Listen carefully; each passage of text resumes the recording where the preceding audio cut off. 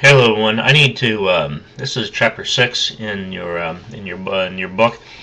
Chapter 6 is fairly an abstract chapter to talk, and I hope you have an opportunity to read the chapter and go through some of the stuff. It builds off from chapter 6, off of chapter 3, with it as well. And this relates to your lab, to your credit card lab with it. And I like to do a problem in chapter 6, which is the carpet calculator. This is what the carpet calculator file looks like. And let me walk you through with some of the stuff. This is in the new edition book, which is the 5th edition book. This is on page 442 with it. If you could look at this and kind of walk you through this a little bit with you. I kind of picked number 3 because it kind of somewhat resembles what's called irrigation in your chapter with it. Now, I'm going to toggle back and forth with this as we go along with this thing, so stay with me. I'm going to walk you, just read through the Westfield carpet company has asked you to write an application that calculates the price of the carpet of a rectangular room. There's a similar problem that's discussed in chapter 3 and chapter 6 about the rectangular shapes with this thing. To calculate the price, you must multiply the area of the floor width times the length by the price of per square foot for the carpet. For example, the area of the floor is 12 feet long and the length is 10 with it, so both of those base and the width multiplied together, you get 120 feet. To cover the floor of the carpet with just $8 per square feet, so you take that $8, you multiply it with the 120 square feet, that will give you about $960. First, you need to create a class called room dimension that has 2 fields. One of them is the length of the room, and the other one is the width. The room dimension should have a method that is returning the area of the room, and the area of the room is the length multiplied by the room width. Next, you should create the room carpet that has the room dimension as the object of the field with this thing. All right. You should also have a field that's also cost of the carpet per square foot.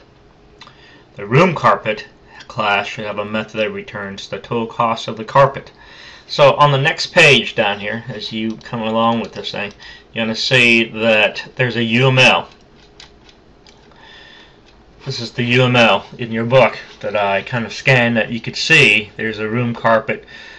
This is the name of the class, and the way how I like for you to read this is that these are your fields and your attributes, which are your size and your carpet, and the data type is a room dimension. If you kind of think of the methods down here, I have assessors and mutators in the methods right here. These are all public.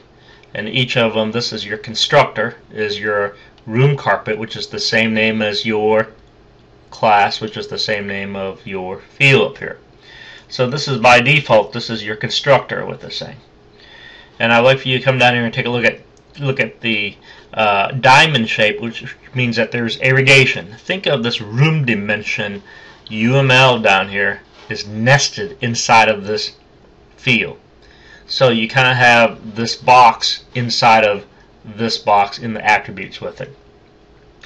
And of course I want to point out something. This is what I've written in my book with this thing, is that even though you still have your fields and your length, both of these are private, but your attributes are double, data type are doubles with this thing, and your methods in this thing is the getters and the setters with this thing. You still need to get the getters, the get length, and the get width, and returning all that, the getters and the setters in this thing. Okay, so as we go through this, please keep in mind and of how you want to get the length in this thing with it as well. I'm going to toggle back and forth between this right here. So let's just start with this, going back to this thing. So what I've done is I have just a blank notepad basically with this thing, and you're welcome to follow along with me, and I encourage you to follow along with this thing. The first thing I'm going to start to code is the room dimension class. If you look at the room dimension class, I code this from the outside and out with this thing. Alright, so I'm going to do the room dimension is the first thing I'm going to code exactly what this is stating with it as well. So let's look at this room dimension right here. You got your attributes or your fields, or your length and your width, which are both privates, and you have several methods down here that are public. Alright, so you would start out with, of course, your 3 header files with this, your name, my name. I won't put my, your name goes here. Your course, again, this is COSC 1437, whatever section that you have. And this is what? This is, I'm just going to call it, this is chapter 6, number 3, on page 442-443. Alright, I want to go ahead and just throw the skeleton up here. We know that we had to call this thing is room dimension, exactly how that is written with it. So inside of this thing, you gotta have your public static void main, public static void. No, you shouldn't, right? You don't, because I kind of went too far with it. Actually, this is a class. You put exactly what the fields are. So where you demo is where you actually, I'm going to put both of these side by side so you can see what I'm about to do. You do not put the public static void main, because that's where you're going to demo or instantiate the object, correct? I was going there for a moment. So let's do both of the fields. Both the fields are length and width. They're both privates, right? And the fields is going to be double, and the length with it. So that's, and other field is going to be double, and that's going to be width. Okay, both of these. We need to do the constructor. Remember now, you had me for 1436. I talked about constructor, how you overload a constructor. A constructor can have the same name with it, but as long as the signature is different, right? So this is your first constructor. It needs to be the same name as your class. So this is going to be public. What's the name of this thing? Needs to be what? Room. The same name as your class. Up here, room dimension. So I'm just going to copy that, so I don't have to worry about typos or anything like that. And inside of that, I'm going to pass along 2 fields, two formal argument that I'm going to actually do is len, short for length, and double for W, let's say. And I'm going to create some curly brackets with this thing inside that. This, I need to set it, what I'm passing from the right side to equal to the left side is what length. That's going to equal to what field? It's going to equal to this field right here. And I'm going to take this width right here, this W right here,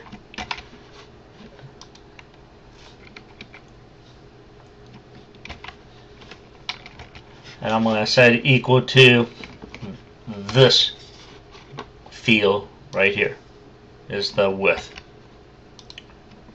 Okay, so that's how we set the constructor. Now the rest of these things we need to what? Get the length, get the width, get the area, and most important, if you recall the toString, right? This toString is the default to this thing. It's implied, so make sure you understand the toString with it as well. All right, so coming down here, just following along here. So you got that, and we need to get area. Is the next one, right? So let's do the get length and get width in this before we forget. So public double get length method. These are getters. And inside of that, why don't I just do this and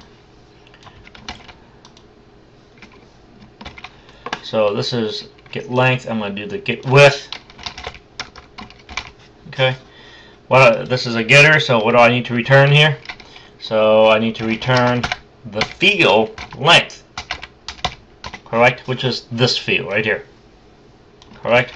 Which is I'm going to return here. and I need to return this field. Every time I call the get with, it's going to return that field with it. So I'm going to do return get field with. Okay, so you got both of those things. Now, coming down here,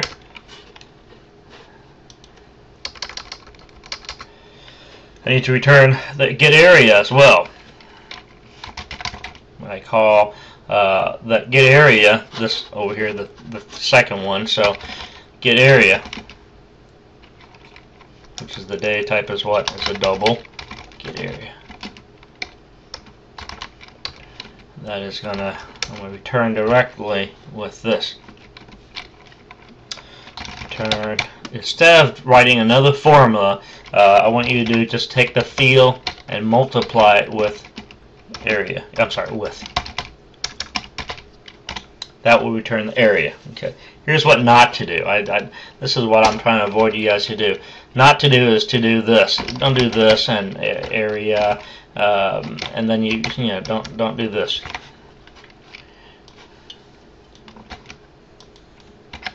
Again, this is all about memory management with it. What have you done? You just allocate another 8 byte for the area, and then you have to do this. Okay, not to do. Do not do this. So I prefer you to just return the area by taking the length times the width with it. Okay, and doing it like that.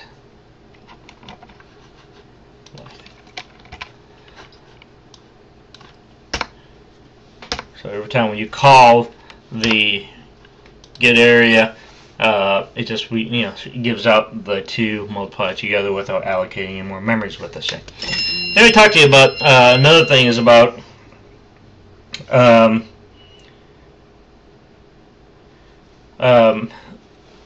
is the toString.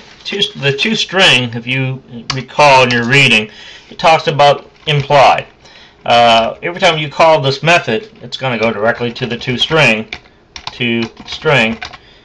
method, and it's going to output directly whatever when you instantiate the object from this thing. So why don't I just do something like when you call the string method, when you instantiate using this room dimension, when you instantiate it, you're going to do string equal to, let's see, length colon and space, concatenate that with the field length, right? And you concatenate that with a little string called width space, let's say, and then you're going to concatenate that with the field called width, concatenate that with another literal called area, and then you add that, concatenate with calling the method called getArea. Okay, so something along that line, and of course this is you're gonna have return str. Okay, this will return this. But the key thing is when you instantiate this right here, it needs to be it's going to go directly to the toString with it. So let's do file save as. Let me just drop this into the Java directory in the bin that I have up here with it. What do I call this thing? Well, I need to call this as room dimension is our class, right? So I'm going to do exactly what that's called is the room dimension .java. Okay, so I'm going to click on making sure my spellings, my names all properly. That has to match the name of my class, and that's what I have right now. And I'm going to leave it there for now. All right, can't compile that with it. I'm going to go up to this right here, and let me zoom in on this UML right here. So we say that in our discussion that it has a diamond. Hold on, let me check something really quick.